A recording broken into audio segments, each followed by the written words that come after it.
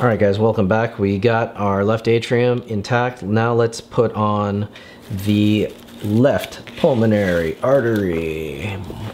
The left pulmonary artery is this, okay? And it wraps around the kidney bean. This is why we did the left atrium first, because it's closest to the form. Then everything else, if you notice, stacks on top of it. The left pulmonary artery, the aortic arch, and the superior vena cava. See, there is a method to this madness, okay? So we're going left pulmonary artery, and you can't tell in this picture, but it does branch off. It's gonna split into 3 different areas. Here we go.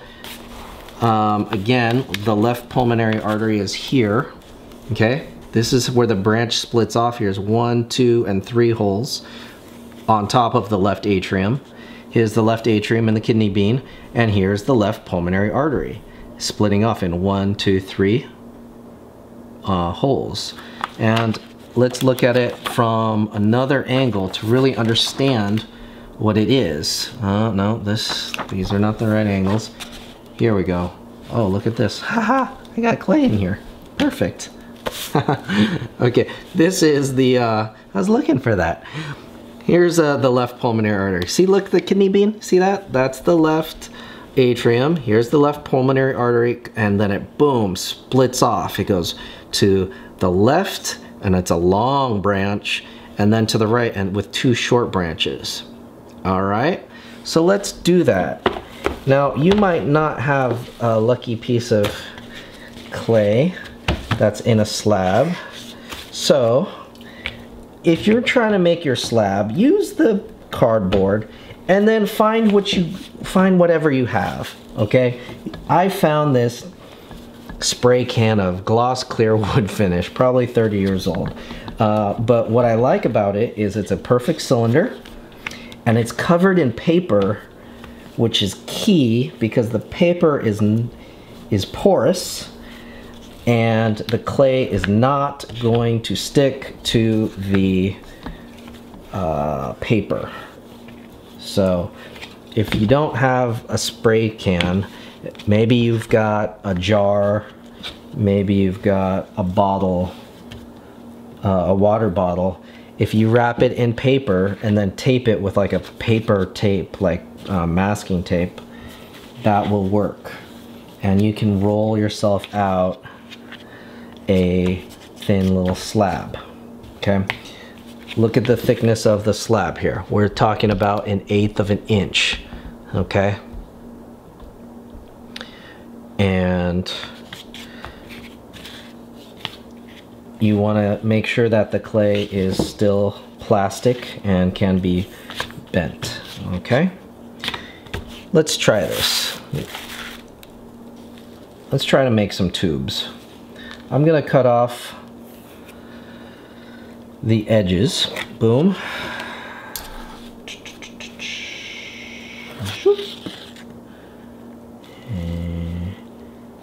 And you know what? I'm gonna not, instead of making a perfect rectangle, I'm gonna make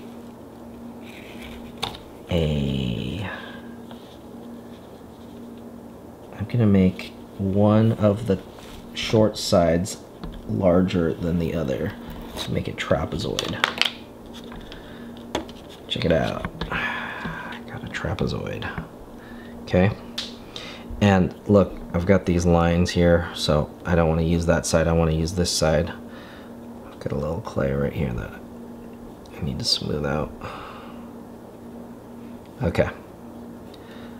Here we go. I'm gonna roll this up gently. Gently bring this up.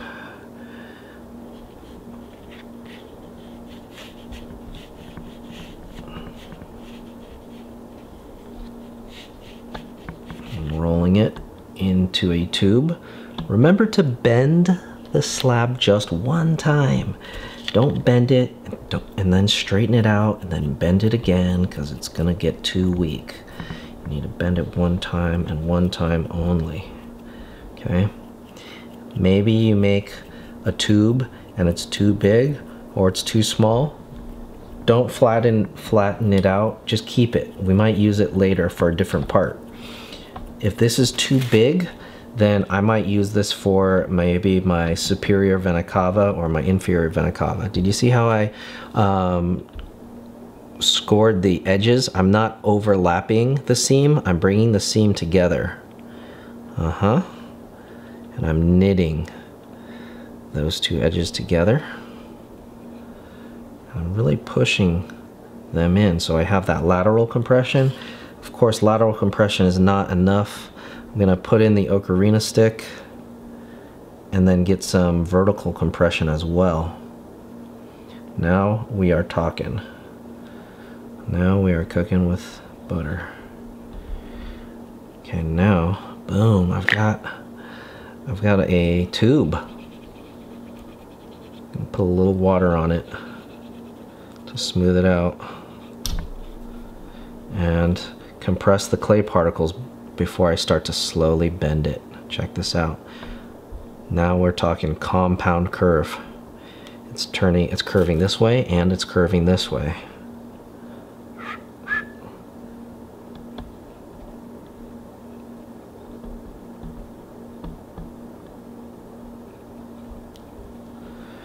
And that is going to be attached like that. I'm going to curve it this way. I'm going to curve it 3 different directions. This is asking quite a bit from the clay. If you are bending your tube and it starts to crack, slow down, compress those cracks together with your finger, and then carry on, okay? You've got to compress it before you bend it.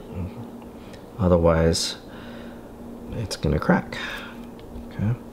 So now I've got this end of the left pulmonary artery, and right, if I stuck it on, I don't want to do that, right? I want it to come out of this left ventricle, or excuse me, right ventricle.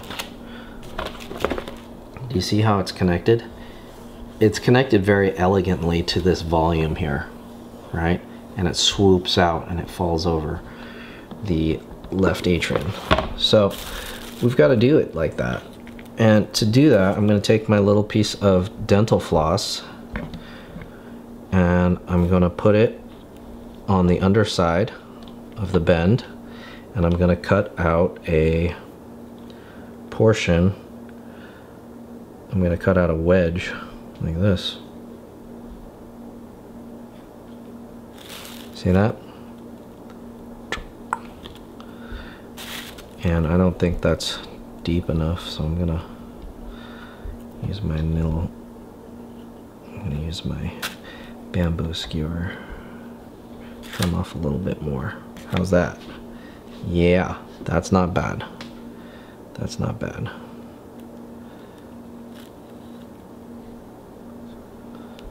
Okay, so now I've got to make a decision.